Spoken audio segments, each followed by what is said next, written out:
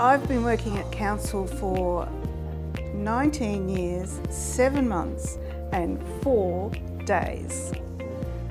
I think my fondest memories are of the interaction with the people and the staff, and learning about what libraries do, because I had no training when I started, and just remembering and just learning how important libraries are to us all.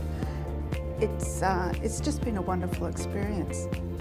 Oh, look, the people, they're very genuine, and you know, 99% of people come into the library because they want to talk to you, they want assistance about what they're reading.